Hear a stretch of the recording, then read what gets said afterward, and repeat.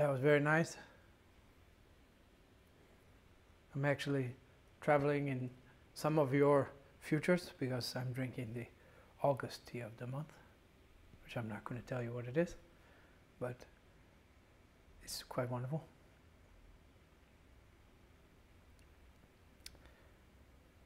So for those of you who haven't been following each week, if you are looking for some guidance in your tea practice to deepen it or begin it, we have an online tea course coming up in July. I've been putting a lot of work, filling notebooks, getting ready. It's going to be very exciting. It's going to be an intro to Cha Dao. There's going to be a lot in it for new students and for old students, for everybody. And we've never done an online course, so if this one goes well, we'll do some more. Maybe later in the year, who knows. So you should go sign up. The link will be posted below. It's teahutcourses.com. And you'll have access to the course for a month, so you don't have to. We'll be doing a 2-hour session every day. Plus I'll give some voluntary homework, so you could turn it into a whole week of tea extravaganza if you like. Or you can not do the homework, and you can also just watch the videos slowly over the course of the month. And there'll be lots of supplementary materials as well, some articles and things from the magazine and places for you to look, and other videos that will help collaborate to make it a very fruitful course. So we've been each week going over a Zen slogan. I think it's a great format for these live broadcasts. We set up these live broadcasts. We were doing them monthly before the pandemic, and then we started doing them weekly. And the format has kind of been like a question and answer, but that can be potentially misleading, because I don't think the value really of a Zen teacher is to provide answers. I think actually it's the opposite. It's my job to provide questions. And so if you just take what I say as an answer, it's not really of much use, because that's just adds to a collection, a library of philosophical concepts that you carry around. The idea is to explore, to wonder, to question, to think, to then apply, and hopefully change the way you live and awaken. So awakening is the goal, not a collection of ideas or answers, but the process of questioning, which can result in awakening. So that's why I like these slogans, because they're pithy and deep, and I can comment on them a little bit, but the commentary isn't meant to be the answer. It's meant to be an avenue of exploration, a road that you could take. But you're also free to go off the path and think about these things in any way you like. I hope that's clear. That's certainly my intention and my orientation towards teachings given and received.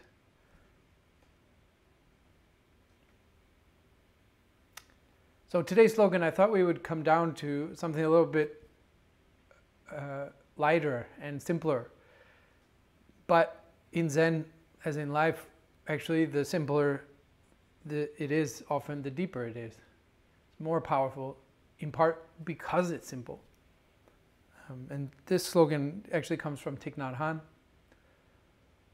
who we can send prayers to. He's had a stroke, and I heard that he was only able to speak 3 words, and they were breathe, happy, practice. Which is, that's a life of practice, and we could all hope that our only 3 words in such a situation would be thus. But the slogan from him is, you smile and the world changes. You smile and the world changes. It's a really good one. And it is so simple, and yet absolutely profound. Absolutely. So powerful. On the one hand, it's talking about connection. It's talking about the interbeing of all things and how all things are connected to each other. Nothing exists independently. So in order for there to be a Buddha, there has to be a sun, there has to be plants, there has to be air, there has to be water, there has to be, and so on and so on and so on and so on and so on. So all things are connected. And one of the roots of our human suffering is separateness, our sense of separation, which isn't a real separation. In real scientific truth, you are a part of all things. You're made up of stardust and sun and water and wind and minerals, etc. But there's a sense of separation, and that sense of separation, if it was real, it would be much more difficult to bridge, but it's not, so we can break through it, and we do all the time. So that sense of separation is a part of our suffering. It's a root of our suffering. It's one of the main ingredients in our suffering. And that's why one of the most basic needs of all human beings is love, because love, you could say, bridges, but that bridge isn't real. The separation isn't real. So what love really does is remind us of our connection to each other and to all things. So love reminds us of connection, and this is why we need it so much. And the more separation there is, the more suffering. There's a story, I don't know how true it is, but it's quite poignant, about an anthropologist who went to study with the Hopi. And the Hopi, live in a semi-arid climate, and so like a lot of indigenous people in agrarian societies, a lot of their spiritual and ritual life is devoted to making it rain and bringing in the rain. And they sing a lot of songs. And this anthropologist was recording songs. That's what he was there to study, and he was recording songs. And so the story goes, he said one day to the shaman,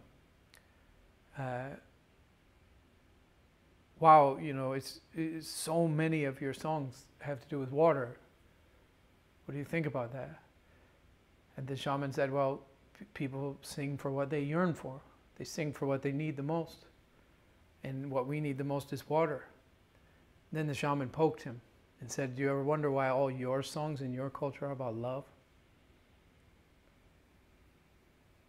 So I think that's quite powerful. So that's a whole half of this, you smile and the world changes, is basically like there's another Zen slogan, right? You drop a pebble in the water and the world changes. This is like butterfly stuff. The world is open. There's a second half to this. It's not separate really from that truth of connection, but it's actually has its own light, which is that sometimes we get really caught up in, the ego especially, gets really caught up in grand schemes, grand changes, big ideas, big revolutionary changes in global or even cosmic systems. And we forget that the power in little things. It's like one of my favorite movie scenes, right, when in The Hobbit. And Galadriel asks Gandalf why the hobbits, and he says that Saruman thinks that the world is changed through the deeds of great men, but I think the darkness is held at bay by all the little smiles and hugs and good deeds of ordinary people. So little things like a smile can have really powerful ripples, actually. And one of the reasons is back to the first thing that we talked about, which is that they arise naturally, those small little things that we do, like a smile, a real smile. I'm not talking about a fake smile, an artificial smile that's created by the mind. I'm talking about a smile that's made by the heart. It's involuntary. It's an involuntary expression of the heart's opening, right? It's not an artificial, like, smile for the camera or, kind of, but involuntary, right? And that's the key, because when it's happening involuntarily, that little thing, it's coming out of the space of connection, the space where we're all connected. That namaste place where when I'm resting in mine and you're resting in yours, we're the one with our common humanity. And that little deed happening unconsciously then is a expression, a transmission of that energy, and that can hit people and remind them of that to transcend their separation, even just for that moment. Right? We have within us the essence of that person is just like me. We have that essence inside of us, and that smile can come out of that, and then that person maybe goes to that place in themselves too. And in this way, there's not any ego involved in it. There's not any machinations or deliberations involved in it.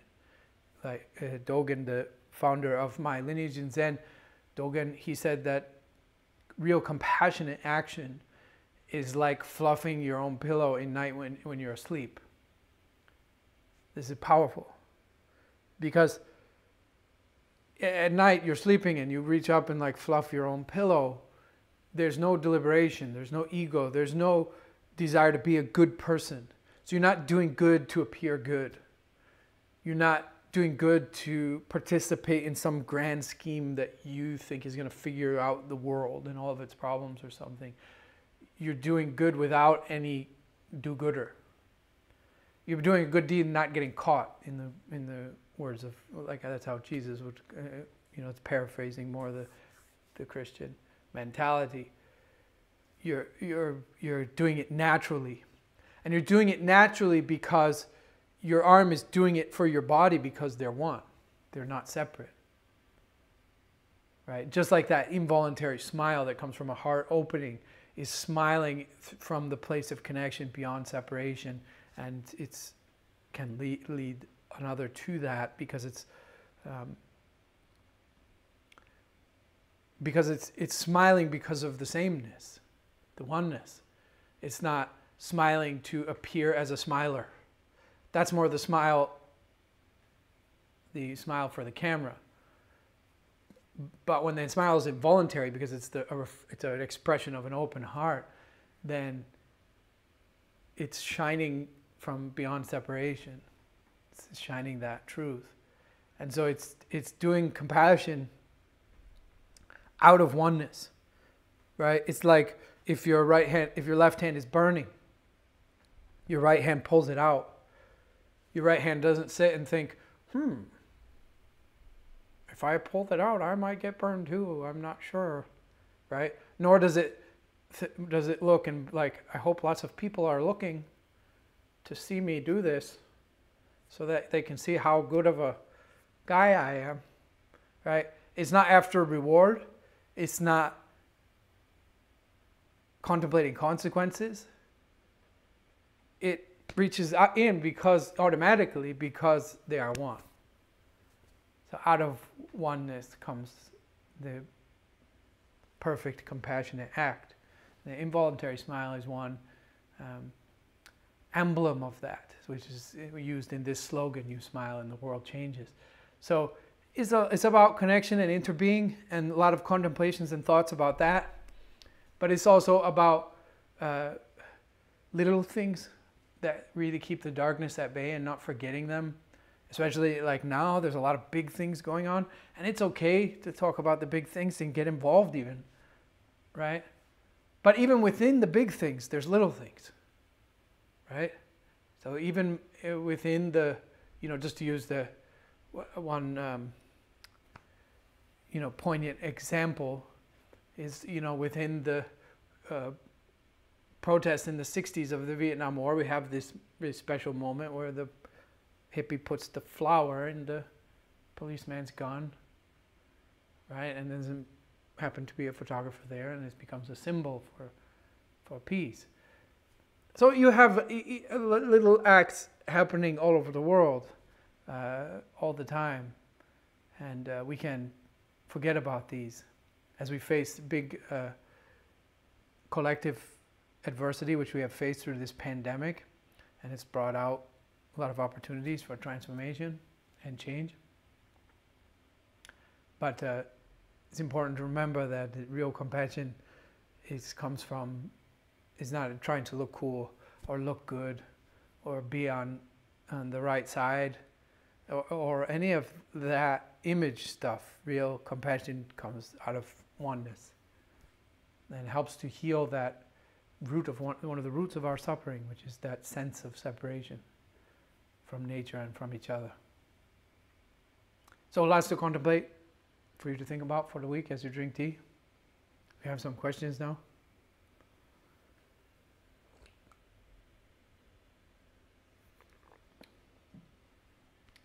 We have an app, so you can put your questions on the app, then you don't even have to be here live. You could watch these broadcasts later and your question would still be answered. So if you're a Global Tea Hut member, you can go in the app and leave questions. If you're not a Global Tea Hut member, sign up for Global Tea Hut. What are you doing? Okay, question from Joe. He's asking, when drinking tea, how can one commune in conversation with her and connect to the nature and the cosmic energy without allowing the base of things like flavor and color impairing the connection to connect more with the cha, chi and shan of nature? There's a long question. I don't even know how to paraphrase it. How can one connect to tea, I guess, as a spirit, and to nature, and to that like sense of interbeing that we were just talking about in the as we discussed the slogan? And then the second question, I guess, was how to not allow flavor and aroma to get in the way of that as you're trying to connect to the chi. So those are two separate questions. The first question, the path of tea is a path of listening. So in Chinese we call gebu. This is listening. Gebu is the, it's hard to translate, but essentially listening. Listening not just with the ears, but with the whole body. So receptivity is the answer. And that means you need to quiet your mind. Which is why, which is useful in so many areas of life, not just in communing with tea. It's essential for all spiritual practice. So there are 3 spiritual techniques you can use. You can choose any one you like. They are all 3 really wonderful. You can choose any of the 3 that you like. All 3 lead to enlightenment, so it's really great. You can choose either meditation, or meditation. So meditation is the answer. To the second question, the question itself is faulty. Because you're assuming that tea's real communication happens through chi or cosmic energy and not through flavor and aroma. But flavor and aroma are cosmic energy. And they are also communication. So that's a bit like me saying to Connor, like, I want you to never talk to me again. We are only going to communicate through the cosmic rays that come through our eyes. And I'm not being facetious. I am very open-minded to the cosmic rays transmitting through the eyes. The shan, the spirit, does go through the eyes. Eyes are powerful. You can tell a lot about where someone is with the eyes. And eyes are a huge part of human communication as well. But so are words. And a lot comes through with words. I think in Kung Fu tea, flavor and aroma can even get in the way of you experiencing some of the deeper levels of tea. And so sometimes, in order to become more sensitive to those deeper levels, you have to kind of ignore them for a little bit. But then the idea is they come back. Just like you have to learn to quiet your mouth to meditate and try to quiet the dialogue in your mind so that you can get kind of beyond the thoughts. But the idea is not to be a zombie and just walk around all day. So the idea is that the words that we can maintain that state through the words or no words, right? So external quietude is useful for practice. But if your practice is dependent on external quietude, then you're only peaceful when you're in a quiet place. And that's not very useful. There's not many quiet places in the world today. You go to a mountain even and a plane goes overhead or whatever. So you can use the external quietude to develop a foundation in your internal stillness so that you will be still whether there is external quietude or not. So you can maybe in Gong Fu Tea intentionally like ignore the flavor and aroma a little bit to get at the more subtle aspects so that, but then those will come back. Those are a huge part of tea's communication to us human beings. If tea didn't taste good and smell good, there wouldn't be a millennia-old relationship with it. And there's an incredible power in that. If you just go question it and unpack it and think about the fact that nature, and according to some people, unconscious plants, were able to develop chemistry to so perfectly meet the senses of animals for their mutual benefit. Like fruit, you know? That it's like you basically, if you want to anthropomorphize this, what I'm saying is like, if the plants are unconscious, which some assume, I do not, but let's assume that just for playing devil's advocate, you know, how did they know that we would love mangoes so much? Right? And you can say like trial and error, but there's still just a, oh, okay, but, and I'm open to that, but that's still a form of communication. That's a communication of like me and a Russian, where there's a lot of trial and error because we don't speak each other's language. And then slowly, as time goes on, we speak each other's language more until we're both fluent in each other's language. And so the fact that nature could create things that align with my senses in bliss, and what that bliss shows me is also quite amazing. So I would rethink that question that question, right?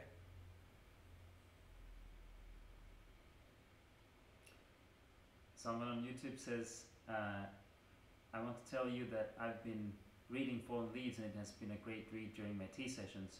I also took some of the recommendations from when I asked about the other stuff and read Zen Flesh and Zen Bones, and I'm about to start Old Path, White Clouds. Yeah, Old Path, White Clouds is really great. That's Thich Nhat Hanh as well. It's probably one of my favorite telling of the Buddha's life. It's very well written and very inspiring. And thank you for the compliment about Fallen Leaves.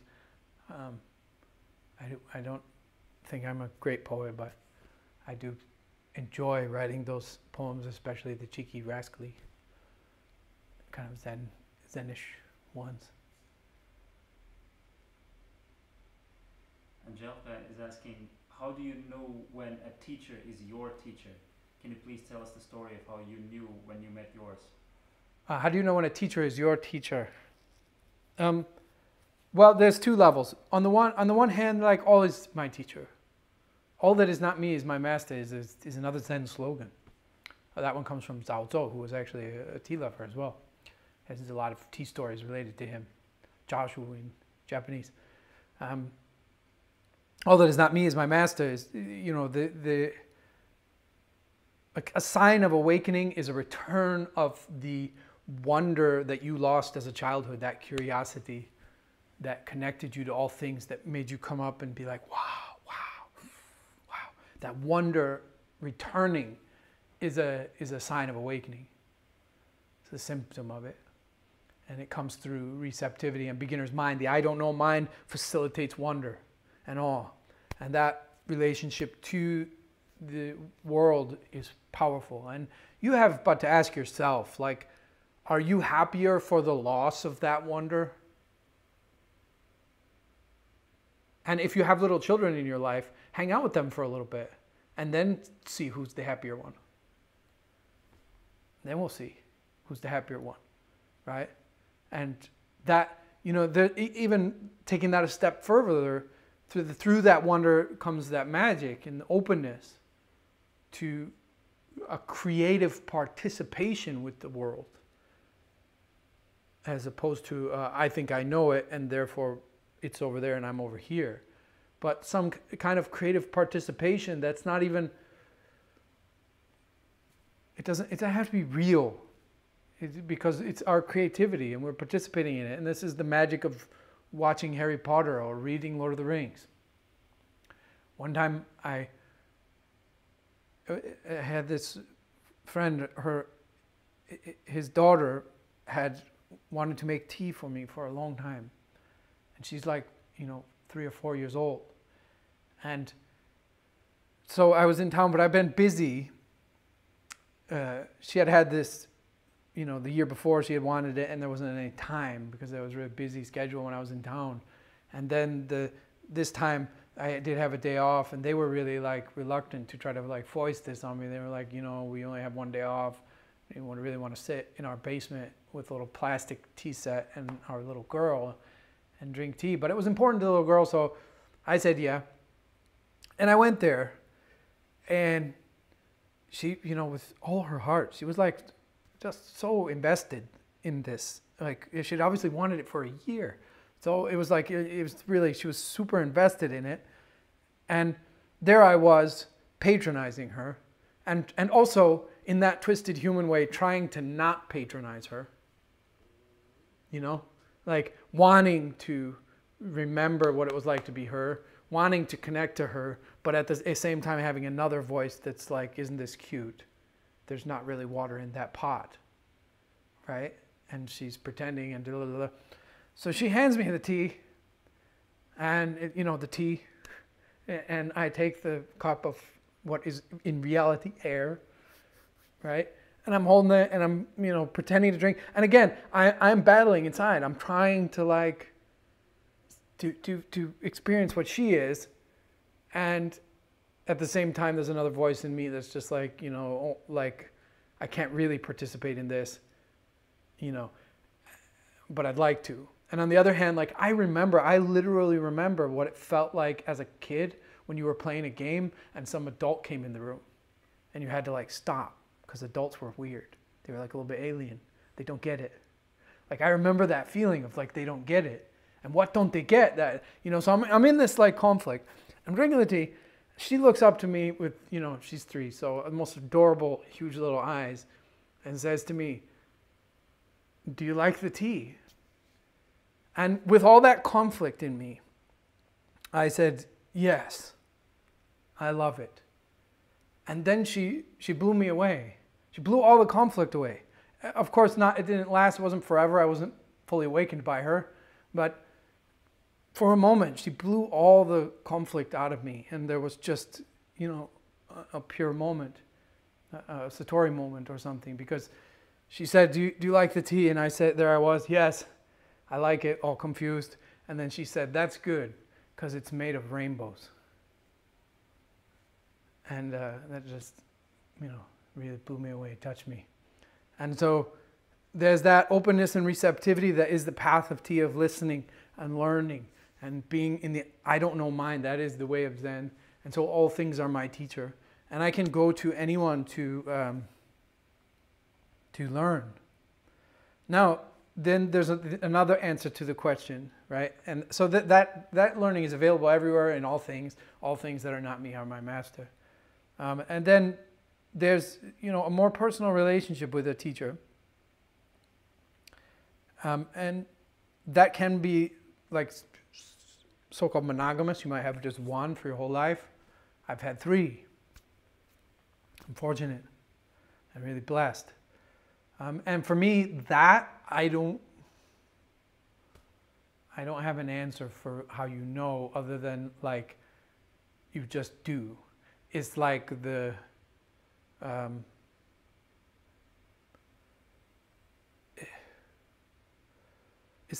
it's like falling in love. It's just karmic. There's billions of people in the world. Why did you choose that one? You can give me some superficial answer. He's handsome. He's charming. Yeah, but so are lots of dudes. She's smart and pretty. Yeah, but so are lots of women. It's almost like when that's there, you can't get away from it even if you try. Even your mind is like, because just like in romance, right? In the beginning, it's all pink cloud. You're just like, oh, so wonderful. What a wonderful, wonderful person. And then you get to know them, and then you realize, no, they have all these character defects and flaws just like you. And now that's only when you really know someone can real love begin.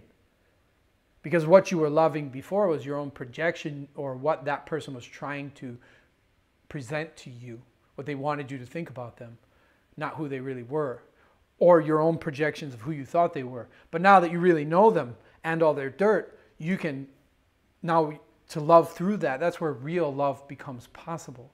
So there's no perfect teacher. It's the same thing. You might have this idea like, he's so wise, he's so peaceful. And then you get to know that person and they have dirt and they have,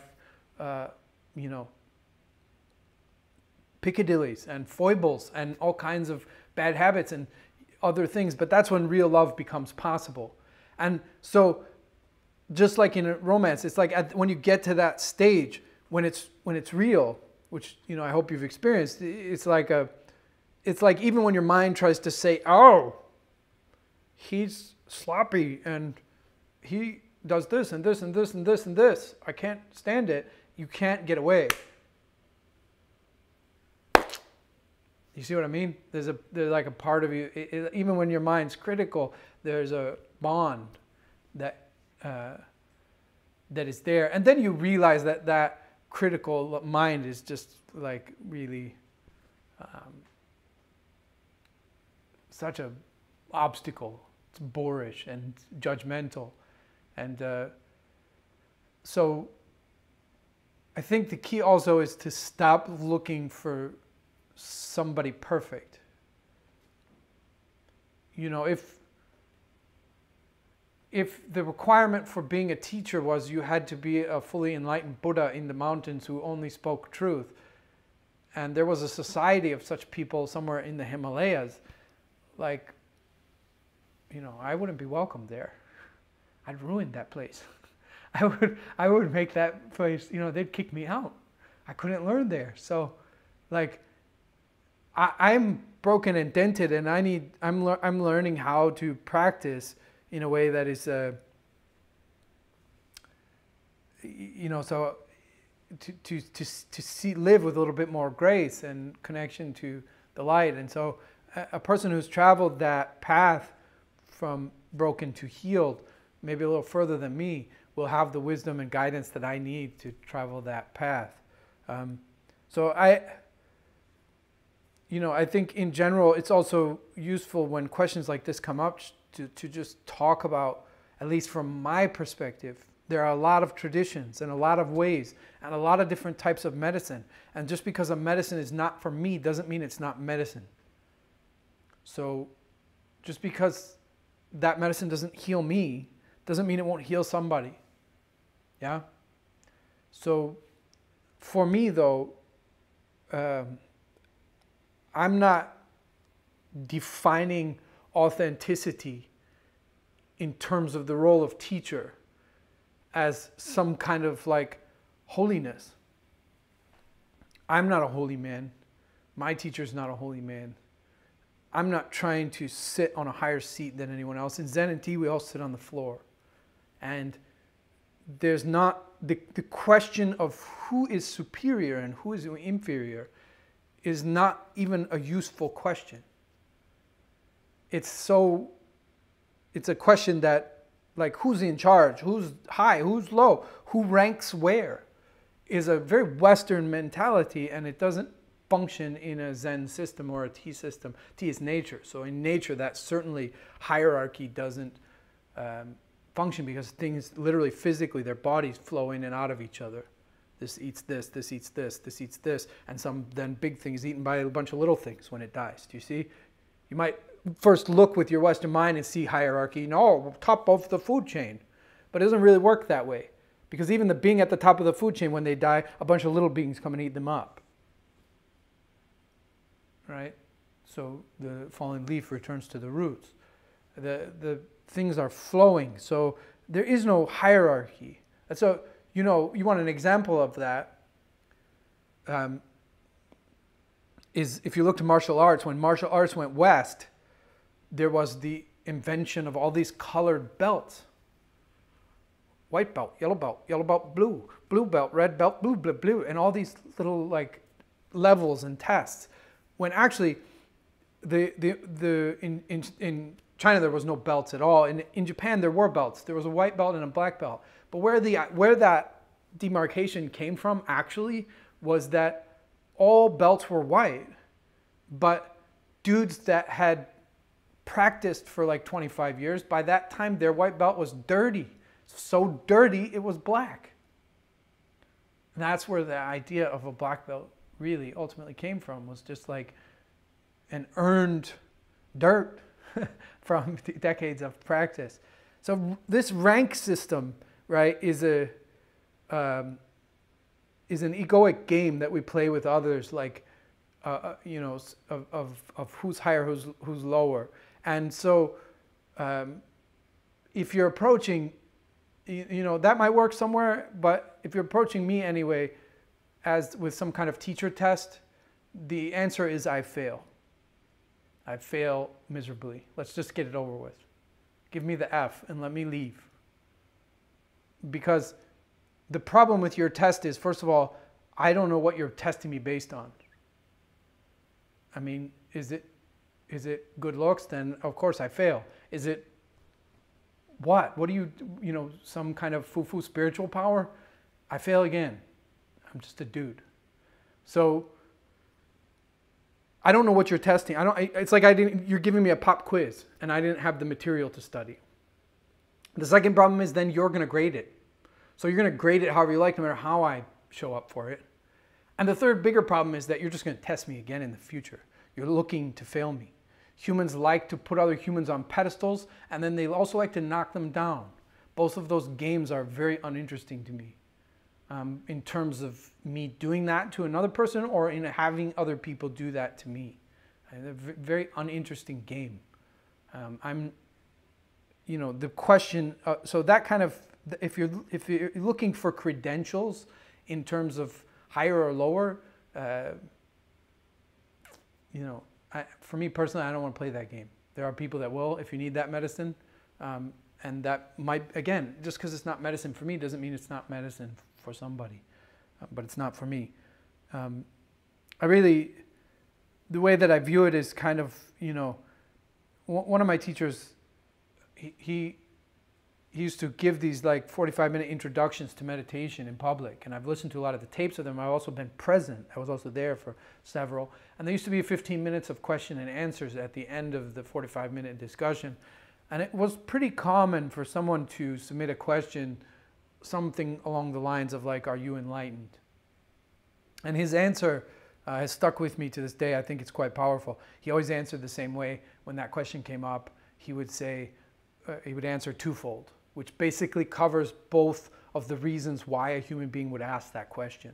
And the first answer was, the state of my mind has no bearing on the state of your mind. That's the first answer. The second answer is, he would say, I'm certainly qualified to teach you meditation. So if you're asking that question because of some kind of like thing you want me to do for you, it's irrelevant. It's not going to happen. The state of my mind has no bearing on the state of yours. Or if you're asking because you want to see my credentials, right, I'm qualified to do what I do. So focusing too much on the teacher means you're not focusing on the teaching, which is where it is, really.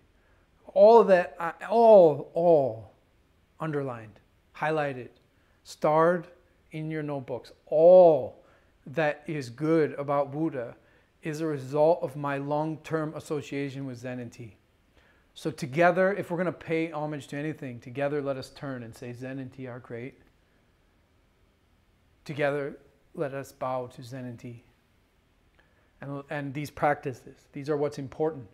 And if you're worried about the karmas of, or the story, or the drama, or the positive or negative spin on this person you call teacher, that narrative is just wasted energy that could be spent on the practice, the teachings, right? That are there. So that's not really, that whole conversation isn't really an answer to your question. I already answered that when I said there's two things, which is all that is not me is my master, and that there's some kind of like karmic bond analogous to romance. But this is important to talk about because, you know, we're sitting here and we're reflecting on my path and my lineage and my role as a teacher. And certainly my role as a teacher is not, I'm nobody's Roshi, I'm not Grand Master. People say, I studied with Master Wuda. No, you didn't, because you wouldn't be using that word if you did. My teacher always used to say that the only masters in Zen are those who have died. The rest of us are students. And I'm very much a student. And I don't believe the qualities, the credentials that I'm looking for in a teacher are not about some kind of cosmic ability, some kind of transcendent state, some kind of otherness. These aren't the qualities that I'm looking for. I would say, for me, the qualifications that make someone qualified to teach something are pretty universal, right? A long-term association with those practices, right? That has resulted in some degree of both intellectual and experiential understanding of those practices. And 3, an ability to articulate those practices to me in a way that I can understand so that I can begin to do them. And then to offer me guidance as I practice those practices. And number 4 is the one nobody is talking about, which I just mentioned. Actually, for me, I think it's important that teachers discuss openly their own faults and be transparent about their character defects, and that they, and now this is the other side that I can share with you now that I am a teacher and have gone through my transmission. I think that one of the main skills that you have to learn to become a teacher, which is a big part of why, for me, I would suggest that my students not start teaching because they maybe haven't yet developed a certain skill. And that skill is the ability to not get involved in all those dramas or of higher or lower. The ability to, even when somebody's giving you respect, instead of the egoic clinging to it or wanting it or needing it, becoming needy to respect or needy to praise or needy to money or needy to anything that is giving, because the role of a teacher is really as a servant. It's about giving. It's not about taking. So the way to deal with that is you have to develop a skill to do what I just spoke about, which is that when somebody comes up and says, "Oh, Wuda, you're so great," right? Instead of my ego going, "Yeah," and like basking in that, you know, which is very easy, I have to develop a skill to be able to say, "Yeah, Zen and tea are great." Because I know what that person is seeing, whatever they're seeing, whatever positive thing they're seeing in me, it's they're really looking at my practice, not at me. So I have to do that. And I don't mean physically step out of the way or even physically say those things. I'm talking about an internal skill. So that stuff doesn't cling to me. And then you have to deal with the opposite too. You have to not get down when all the, like, you know, in the popular culture now, the haters. There's a bunch of haters, right? Because just as people like to put people on pedestals, even that person's like, "No, I don't want to be on a pedestal." Then you're like, "Yep, nope, you're on a pedestal." And then a bunch of other people are like, "Dude on a pedestal." Hey. And they want to feel good by knocking people down. I'm not worth it. I'm certainly not worth it being on a pedestal. I'm certainly also not worth the wasted energy of knocking down. I knock myself down on a daily basis. You don't got to do that for me. I fall down all the time. I'm pretty constantly tripping. So that game also is a, my teacher's teacher was quite well known. And something my teacher told me is that when he was young and studying with his teacher, that the people would come to learn about him instead of coming to learn about tea. And I face this all the time. People want to do podcasts or interviews with me. And it's just here we go again. So who are you? Tell us your story. Where do you come? It's like they've come, and it's well intentioned. It's not like there's anything negative in it. I understand, right? That's the approach. But for me, it's like so not what I want to talk about. And I'm not interested, especially again, another interview. Come on, my story. It's not that interesting. It's certainly not interesting to me. So it's certainly not a valuable a story. To me, it's in the way. It's a narrative that I can get attached to and create a false sense of separation. So I want to talk about Zen and tea, and so that's really what's important. So, just like if you're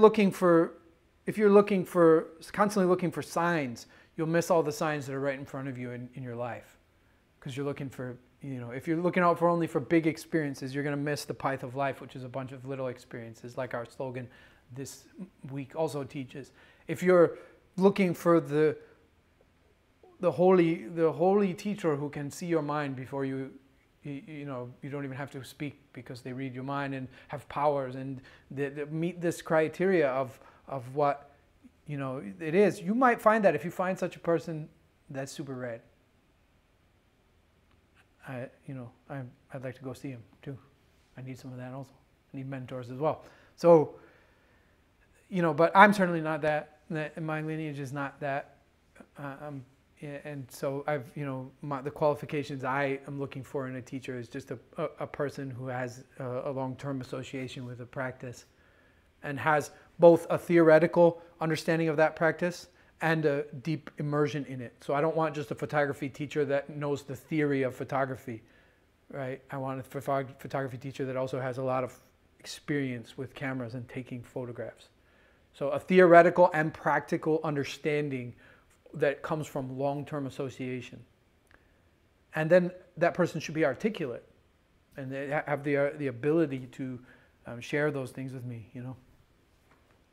And then not have any ego dramas or trips or, I'm not interested in that.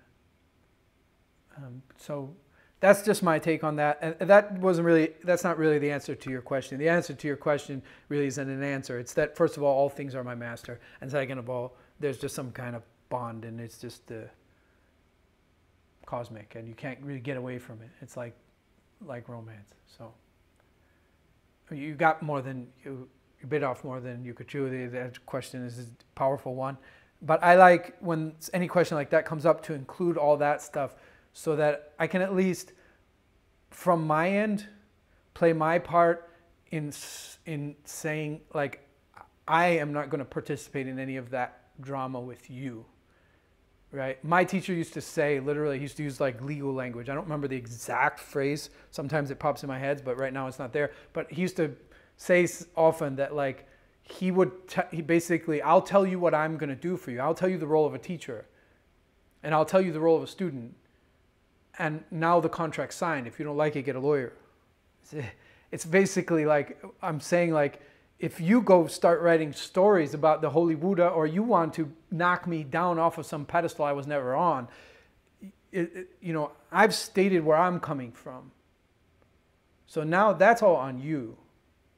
And so that's why I like any opportunity that I can to take advantage of that opportunity to state that fact. I'm not interested in playing any kind of guru trip or game like that of authority over someone or, higher or lower, any of those kinds of dramas. I'm not interested in those dramas. And